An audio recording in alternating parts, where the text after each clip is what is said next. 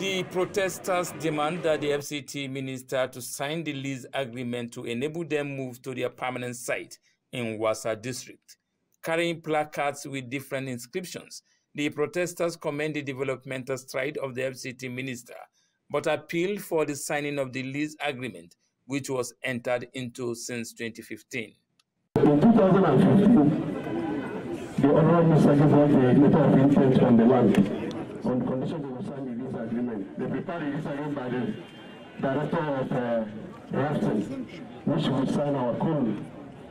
So since then, we are waiting for the Honorable Minister to sign. The former minister, we have meeting with him 4 times. He said we should do it, so he will sign.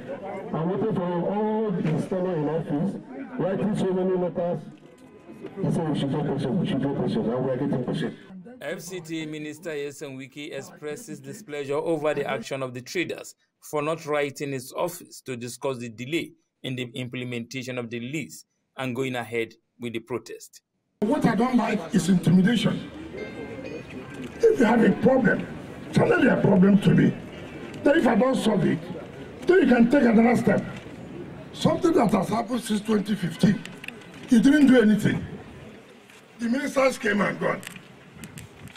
I just came. You have not even written to me.